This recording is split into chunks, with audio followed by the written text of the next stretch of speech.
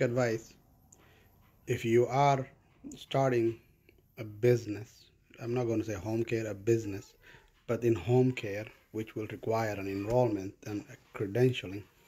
you need to pay attention to one thing. This summer, I have been opening home cares and group homes, and one thing I'm running into for people who have already started the process is that the name that is on the EIN letter is not matching